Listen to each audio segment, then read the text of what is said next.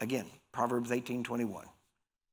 Death and life are in the power of the tongue, and they that love it shall eat the fruit thereof. What does that mean? That means that if you can speak to the fig tree, you can speak to a mountain. What is he saying? Whatever the problem is, no matter how big it looks, you can speak to it and tell it to move. What are you doing? You're speaking into your life or into the life of others, and you are speaking to the mountain, and you are prophesying to that thing. You are speaking to it, and you are telling it what is the end result. The end result, mountain, the end result, cancer, is that you're going to leave my body.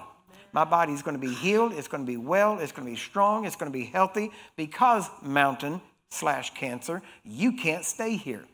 This body belongs to Jesus. Therefore, it's his property, and you're not in him, so get out of me. Just simple. That's just one way to say it. But you have to speak that end result. This is the way it will be.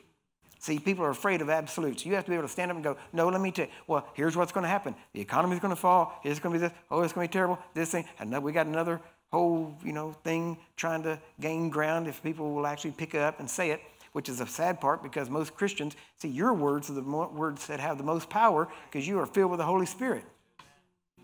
And so your words have power. And all the news agencies are trying to do is get this word in your mouth. Because then if you, 2 or 3 agree, did you hear what the news said? Yep. Well, what do you think about that? Well, it's going to be terrible. Oh, I know it is. Guess what? You two just agreed. So it's definitely going to be terrible for you two. Why? Because if any two agree, it's touching anything. Do you get that? Again, words. People say, well, don't you agree? I hate it whenever I'm somewhere and some preacher or whoever it is is speaking, and I'll be there, and they'll say, and I know Brother Curry would agree with me when I say. And I'm like, oh, please, please, please, Lord.